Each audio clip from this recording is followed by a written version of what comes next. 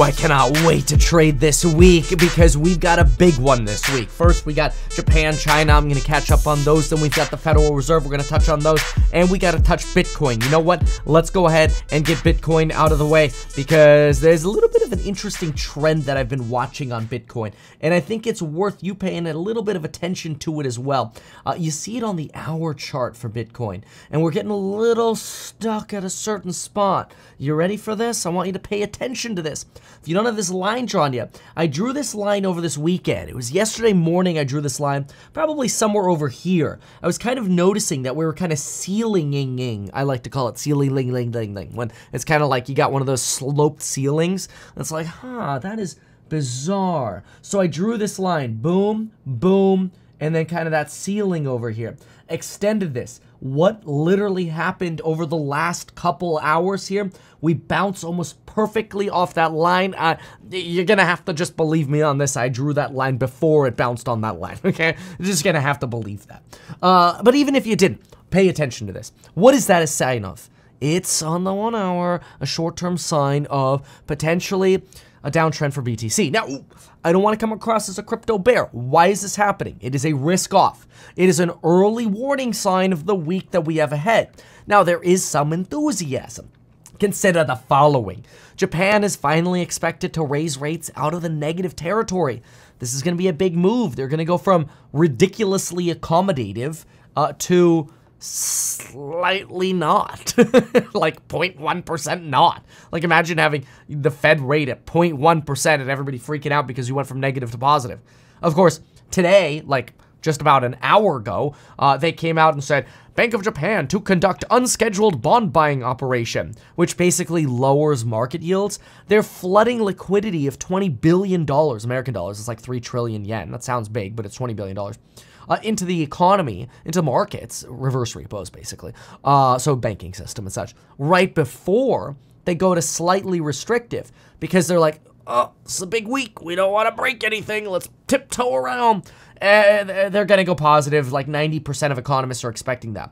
So that's kind of a good news, you know, neutral good news. What do we have in China going on, though? In China, you've got retail sales coming in better than expected, 5.5% versus the 5.2% for January-Feb combined retail sales. There's actually some optimism for China. Makes you wonder, is China, you know, hitting that little curvature?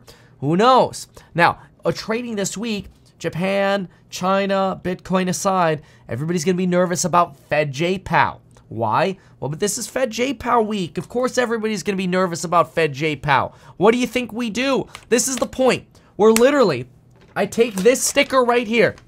This sticker. You know what's on this sticker? There we go. Go to the link down below to make sure you get life insurance in as little as 5 minutes by going to metkevin.com/life. Get yourself up to 20 free stocks with Webull. Oh, it went non-blurry. 20 free stocks with Webull, metkevin.com/Webull. That's Met, M-E-T. And then, of course, pitch alerts. Oh, yeah, and the event. Basically, I'm going to send out my trading alerts this week for those of you in the Stocks and Psychology Money group. Obviously, we're going to plan these in the course member live stream, and we have the event June 21st to 23rd. Hey, look at that. We consolidated all of the pitches right there. Sorry. The point is, we have a list of catalysts coming up. It's not just the event or the fact that you need to get your life insurance and Webull and all this stuff in order. Let's look at the catalyst. You know, everybody was kind of mind blown, but a lot of people send me messages. They're like, it actually was just like 3 minutes to sign up for life insurance. It's crazy. metkevin.com/life. It's what Lauren and I use. Okay, so catalyst this week. Honestly, outside of Fed, early part of the week, kind of boring. We're going to get building permits. Big deal. That's Tuesday morning. That's when the Fed meeting starts. Monday morning, we'll get New York Fed services. Obviously, I'll be live. Stock market open live stream. You're always welcome to be there. 5:25 a.m. California time. Housing starts. We'll get those Tuesday morning with the building permits. Expecting 2% growth on month-over-month building permits and 7.4% growth on housing starts, probably because prices have stayed high. Anyway. Okay, summer surgery is Wednesday. Whew, I want to go visit her, but I'm a smidge under the weather still. A little bit of that lingering cough, so I'm like, there's no way in hell I'm going to go visit a preemie right before her surgery. So we've got family visiting with her. But it still breaks my heart not to be able to be there before. But I can't do that to her. You know, it'd be selfish of me. Anyway, Fed meeting's obviously on the 20th. The 20th will be 11 a.m. We are going to get the summary of economic projections. Now, I'm going to tell you what they're going to do here.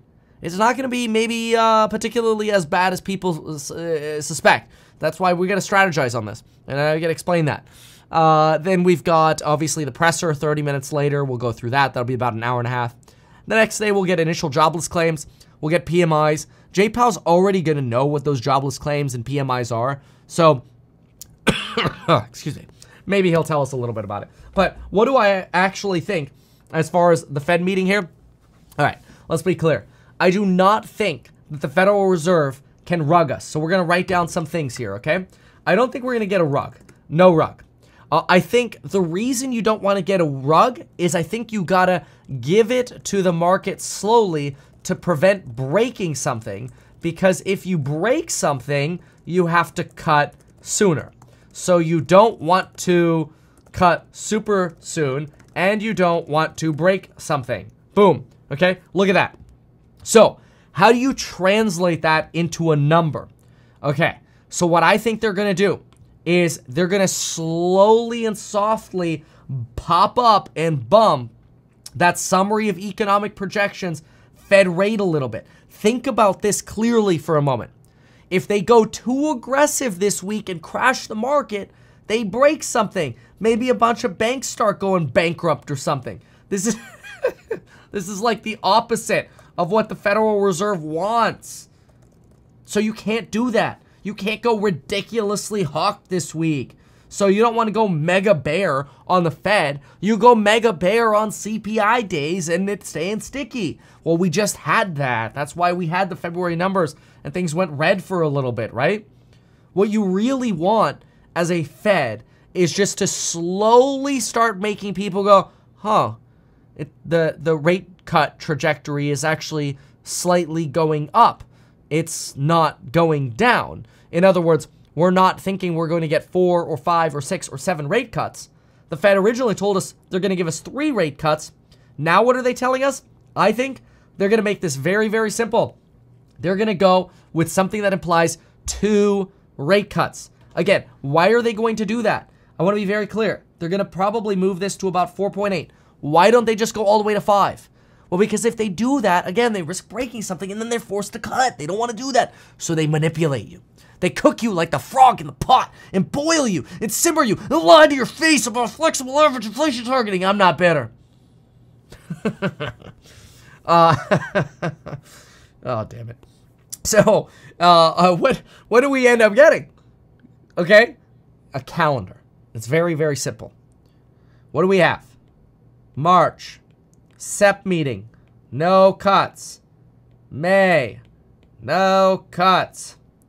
June. What are they going to give us over here? Over here, they're going to go to 2 projected cuts. So they're going to go from 3 to 2. In June, they'll give us a SEP again. Because 1 month later, they could actually start cuts if they wanted to without a summary of economic projections meeting. Why not use that September, the summary of economic projections for June and forecast 1 cut? And then in July, you cut and pause. And then you basically go, I don't know. Are we going to cut in December or are we not? So what does this mean for long growth stocks and, you know, the stocks that are essentially high interest rate resilient? Is you going to get a really big crash? Probably not. Are you going to get some kind of pullbacky doodle? Probably. Are we setting up for the big one? Probably not. Not yet. Not that soon. But can you go all in YOLO on interest rate sensitive yet? No. No. Now, of course, you're going to get the manipulation, right? You're going to get the Elon Musk, oh, well, we're raising prices March 25th. Prices are going to go up for the Model Y. All he's trying to do is pull demand forward into Q1 because he knows Q1 is poopy. And then they can always incentive away the price increase of the $1,000. They're just trying to imply that the price cuts are over. It might work. And I have to say, version 12.3, much better than 12.0, much better than 12.1. It's actually very good. It's impressive. It's still, there's some moments where I'm like, what are you doing? It's getting much further in between, you know, each one of those sort of like, what is this moments, which is good. It's still not obviously going to be level 5, but in terms of the autonomy, it's the best on the road. Now, what does that actually mean in terms of dollar hollas? Well, Deutsche Bank suggested maybe they're going to finally lower their FSD pricing once they wide roll out version 12. Well, that would be smart. They really need to cut the pricing, probably honestly, to like 5K. Now, unfortunately, I think Elon's going to get really stuck on this FSD number because he really believes in it so much. So he's going to end up going for like a 10K versus a 12K. And that's going to, of course, be a mistake because it's just not going to be enough. Especially at these interest rate environments. I think they just get rid of the upfront fee and make it passive income. Sorry, your last chance to get in forever is now. And then the only way to get FSD is pay monthly. 99 bucks a month. Whatever it is. Best SaaS business from Auto ever. It'd be amazing. We just need a little fine tuning there. I mean, that's something that would get me really excited again. But anyway, we still need vehicular growth. So anyway, we're starting to blend topics here. Okay, look, this again, just to be like, put this sort of nail in the coffin, this rejection there at 69 and then bouncing along this trend line here, this is telling you people are nervous about Powell, but they're not so nervous that, you know, if we go out on the day chart, yes, we've got the downtrend here, but again, you go back to the hour chart, are we so nervous? No, this is barely considered you know, anything other than normal in Bitcoin. I do like using Bitcoin as sort of a leading indicator. I mean, look at this. Does that look like a correction to you? No. Could it be the start of something? Yeah. But again, I think you got a pretty neutral JPOW coming this week with a slight hawkish tinge thanks to the SEP. And then, yep, we still need more time to be data dependent. But these two inflation reports in a row and wage growth going up. I mean, we've talked about it in the other videos. I don't want to rehash it. But if you haven't seen it yet, watch those other videos, and you could actually see the data that's making me go, Kevin, meet Kevin, is going, oh my God, what's happening? Yeah, okay, watch those other videos. Anyway, so with that said, thank you so much for watching. Go to metkevin.com/life to get life insurance in as little as 5. metkevin.com/Webull to use this beautiful stock platform I use all the time. You see it here? Watch what I could do now. You want to see something really cool? Not only can I now show you Webull on Mac, but watch this, folks. Ready for this? One button. Boom! Magic! I've got Windows up too. Let's go. Look at that 4090 GeForce RTX. Let's go.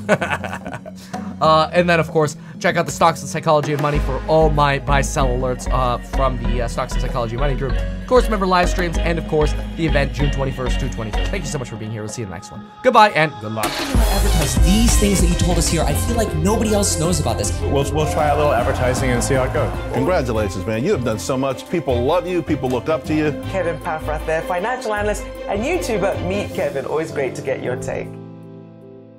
Even though I'm a licensed financial advisor, licensed real estate broker, and becoming a stockbroker, this video is not personalized advice for you. It is not tax, legal, or otherwise personalized advice tailored to you. This video provides generalized perspective, information, and commentary. Any third-party content I show shall not be deemed endorsed by me. This video is not and shall never be deemed reasonably sufficient information for the purposes of evaluating a security or investment decision. Any links or promoted products are either paid affiliations or products or services we may benefit from. I also personally operate an actively managed ETF. I may personally hold or otherwise hold long or short positions in various securities, potentially including those mentioned in this video. However, I have no relationship to any issuer other than househack, nor am I presently acting as a market maker. Make sure if you're considering investing in househack to always read the PPM at househack.com.